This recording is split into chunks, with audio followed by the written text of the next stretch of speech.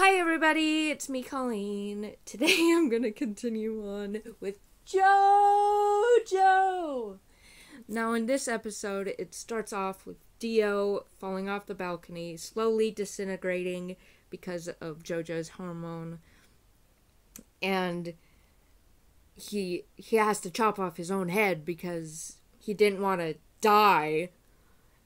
So his head starts falling to the ground, and one of his minions with the Vegeta hairline sees him, and he grabs him, and he runs off like a doe running away from a predator.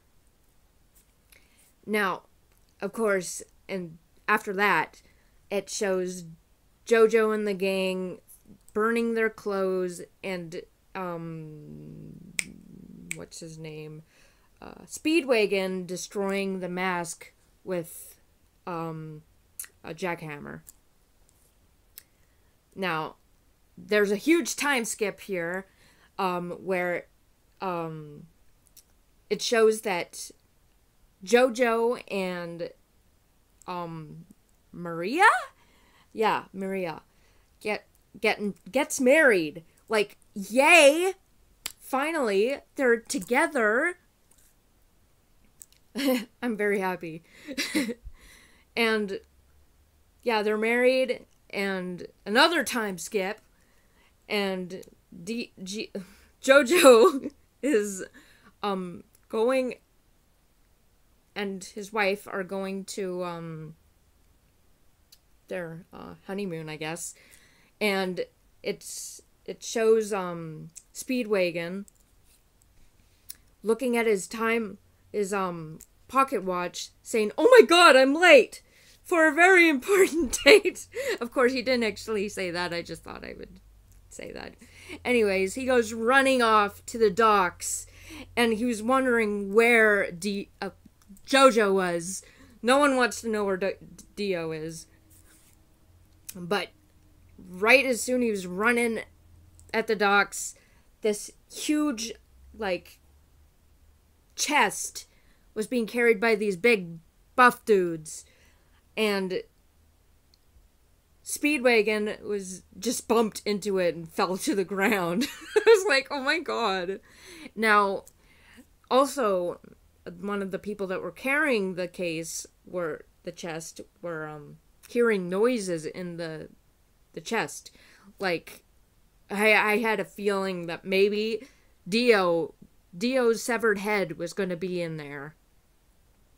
And I was... Well, I'm not going to spoil that quite yet. Anyways, Speedwagon gets up, and he sees the kid and his family, and also the mentors. And he's like, "Do you guys know where JoJo is?" And the kid's like, "They're on the boat." And then it shows JoJo and Maria hanging out and waving at their friends. And yeah, it's nice. I'm gonna skip ahead to the JoJo and Maria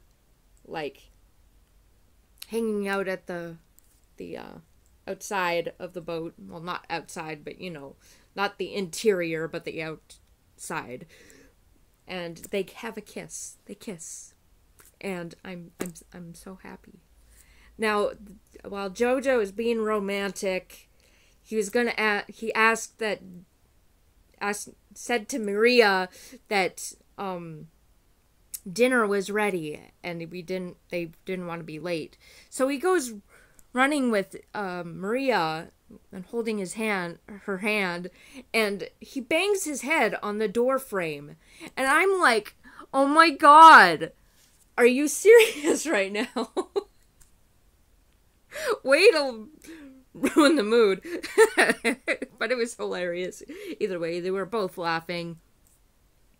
And so they're at the dining area, and all of a sudden JoJo sees the the recruit, the one with the Vegeta hairline that I was talking about earlier, the vampire dude. And yeah, he was freaked out. He's like, oh my god, Dio is here. I can't believe he's still alive. And he goes running off after this guy like his life depended on it. And yes, he did. And Maria is very concerned about him. But she just sits there.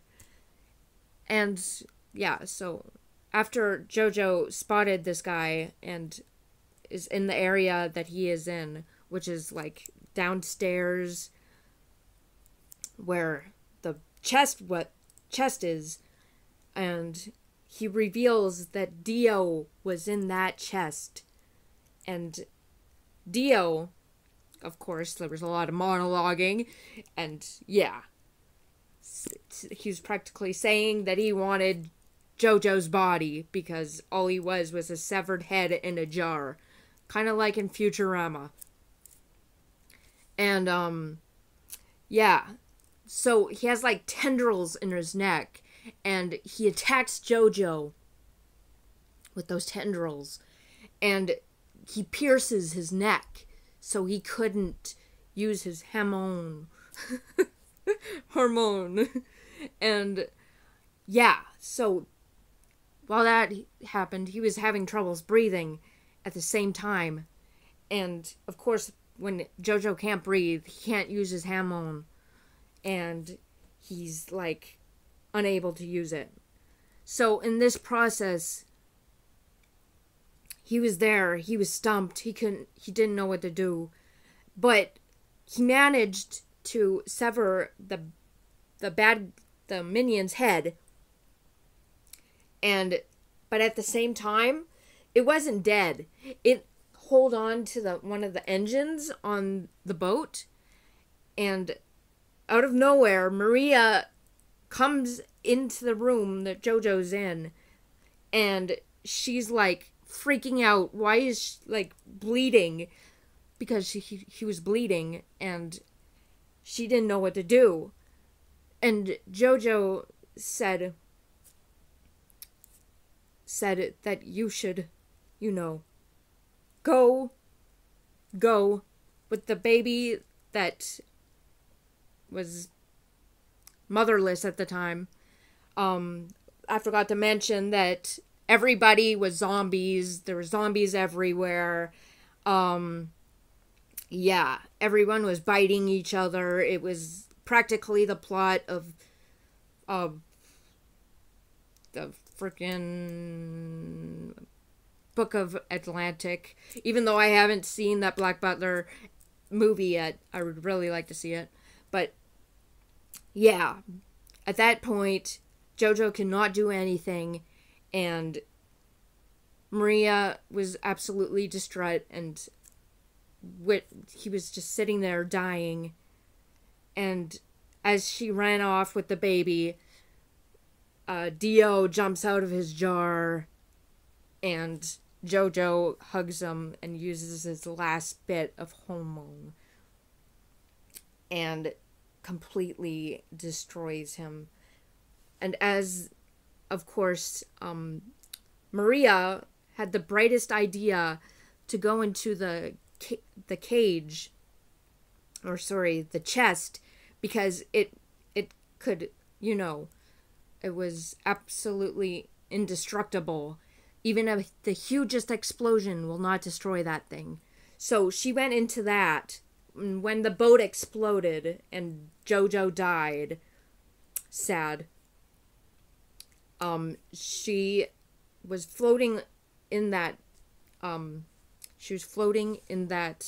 chest, which I find it hard to believe. You'd think something like that would sink right to the bottom of the ocean, the Atlantic Ocean. And yeah, that's the end of this episode. She's carrying the baby, and it's just sad to see JoJo go. Rip. But of course, the name JoJo continues when I watch the next episode, episode 10, and it's the little boy.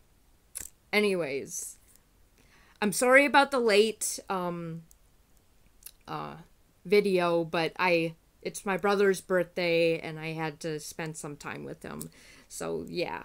Anyways, if you enjoyed this video, feel free to like, comment, and subscribe, and I'll see you in the next video. Bye bye!